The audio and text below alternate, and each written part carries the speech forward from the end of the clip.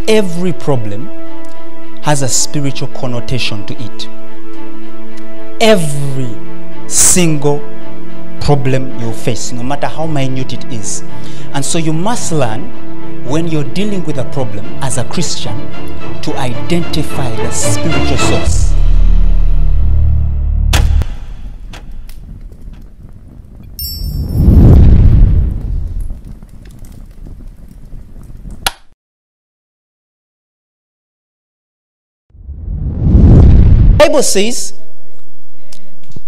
The Bible says that after, and I'm giving you scenarios, after the Israelites came out of bondage 430 years, they went into another bondage 70 years. Babylon, Nebuchadnezzar, Cyrus, and the rest. Now, please understand what happens. After 70 years of bondage, Nehemiah and Ezra, by the Spirit of the Lord, realized their time to be released comes. There's a king called Cyrus holding them. Now, Nehemiah goes to Cyrus and shows him that he's in scripture. He doesn't say, let's rise up and fight the captives. He says no. He goes, shows him that he's in scripture. Isaiah 45. Give me here, Isaiah 45. You know it. And scripture says, it says, thus says the Lord who is anointed to Cyrus. This is almost 400 years before Cyrus was born. Yes. Nehemiah and Ezra, by the Spirit, especially Ezra chapter 1, comes to Cyrus, shows him, this is you. Cyrus, then the Bible says, Ezra chapter 1, that moved by the Spirit. Take me, Ezra chapter 1. I have to use a lot of scripture to prove myself, because I'm a teacher, eh? Ezra chapter 1. Now in the first year of Cyrus, king of Persia, that the word of the Lord by the mouth of Jeremiah might be fulfilled, the Lord stirred up the spirit of Cyrus. He stirs it up. Then, just like it had been decreed in Isaiah 45, this guy just goes along with it. No battle, nothing physical. That's the connotation of scripture. Not by might, not by power, but by the Spirit. Now that is true for every auntie that is doing witchcraft. Huh? Okay, I have to touch this because I sense it. I know. I have met people, when things are not moving, your first thing is, maybe my auntie or my judge somewhere cast me. Huh? Now, hear what the Spirit of the Lord says. Numbers chapter 22 and verse 1. Numbers 22 and verse 1. I really want to get somewhere. And the children of Israel set forward and pitched in the plains of Moab on this side Jordan by Jericho. So, the children of Israel, led by Moses, pitched in Moab. Yes? Verse 2. And the Bible says, and Balak the son of Zippor saw all that Israel had done to the Amorites. So he's been keeping track of their history. Next verse. And Moab was so afraid of the people because they were many. Now, I'm speaking in parables.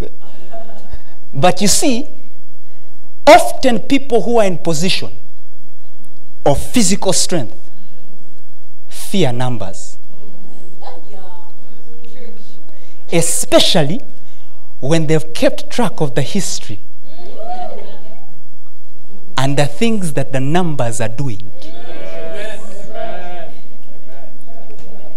So what does he do? This is Balak, a king of Moab. He doesn't say, let's raise up an army and kill these guys. He looks from amongst the people a prophet who he can use to curse the people. I'm speaking in parables. So he doesn't say, let's go, because he has power, he has an army, he has everything. But he knows, having kept track of the history, that there's something spiritual here, yo. So let me try to sort it out spiritually. Because somehow, Balak, don't joke with him, was a spiritual man. Because he knew that if he came against them physically, he would lose. So what does he do? He goes, he looks for someone who is of the same mold, and says, now speak and curse. Numbers 23 and verse 23. Now this is the Lord's message to you. 23 verse 23. Surely there is no enchantment against Jacob. Put there your name. There is no enchantment against. And he says, is there any divination against Uganda? Then he says, according to this time it shall be said of Jacob and of Israel, what has God wrought? Give me the message version. Give me a message.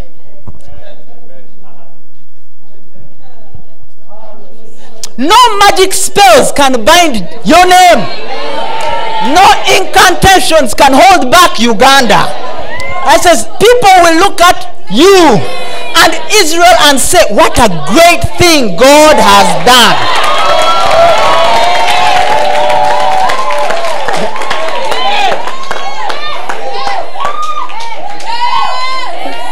Rabbi, maybe my grandmother is the one. Maybe I had an auntie. No incantation against you.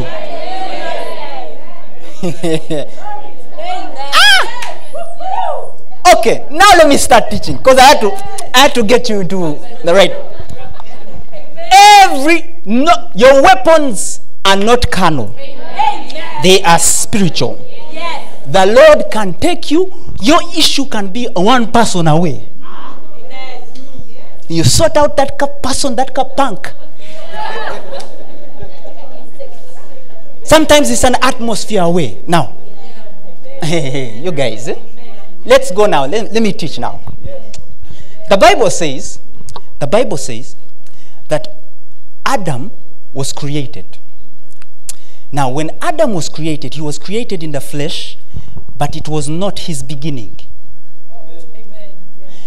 And I've always stood by the fact that in Genesis chapter 1, God says, the Bible says, male and female, he created them. That chapter, actually chapter 2, chapter 1, happened in the spirit. Chapter 2, God now forms. Now, we know according to scripture in Psalms chapter 33 and verse 6 that God breathed out all the heavenly hosts. He created them. That's something that happened in eternity before time. Your spirit was amongst those. Amen. You are older than what you are. Amen. Ladies say amen. Amen. Ladies say amen. Amen. Now, hear me carefully. What we see in Genesis chapter 1 is a creation of the body, the house of Adam, but not of Adam. When God breathes into, actually the entire Genesis chapter 1 is the transfer from heaven to earth. Yes. You guys, Chapter 1, chapter 2, transfer from heaven to earth. A man that is spirit enters a body. But God then gives him dominion over all the earth. Yes? Gives him dominion over all the earth.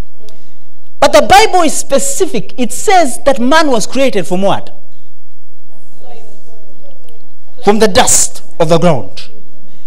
Now, we are in an age of dominion. Meaning, it is the desire of the Lord to reconcile and redeem everything that the devil has taken. Yes? That is where we are now. But please hear me carefully. I know that there are people out there, knowing the calls that are upon their lives and the dreams that they have in their heart, whose desire is to dominate Christians. But the principle in scripture is that God said, go and dominate the earth. First, Adam has to rule himself. Because he's created from that material. A man who does not rule himself cannot rule. Listen to me. Listen. The Bible says, Proverbs chapter 16, verse 32. Proverbs chapter 16 and verse 32. What does it say? It says, he that is slow to anger is better than the mighty. He that rules his spirit than he that takes a city. That means you can be Napoleon, conquer the entire city, but if you can't control anger, in the eyes of God, you're not better than a person who's simply patient. Now hear me carefully. There is a government that God is trying to instill on earth. But it first starts by the governing of yourself. Huh? Amen. Okay. Let's go deeper. In the spirit, there are things that have weights. Your spirit has weight, whether you believe it or not. Proverbs 16 verse 2. The ways of a man are clean in his own eyes, but the Lord weighs. Your spirit is weighed. It is weighed. We know it is weighed because we see a portion of it in scripture. The Bible says that a hand appears and writes on the wall, you have been weighed and found wanting. Praise the Lord.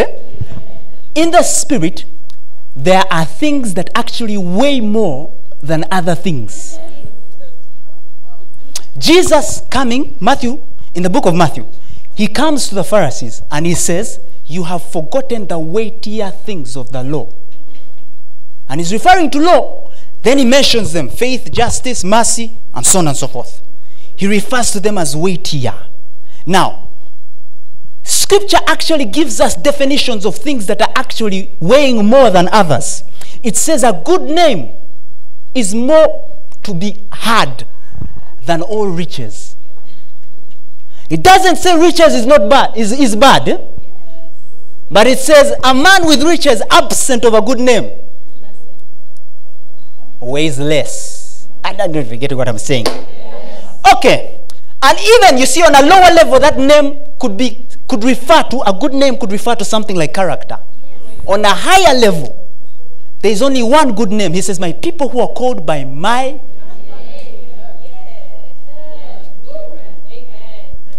that name is more precious than all riches, and you have it. Amen. There are things in the spirit that weigh more than others. A man can have power, dominate the earth, but he that has character weighs more. Yeah. Yeah? How do you rule an entire earth when you can't govern your own self?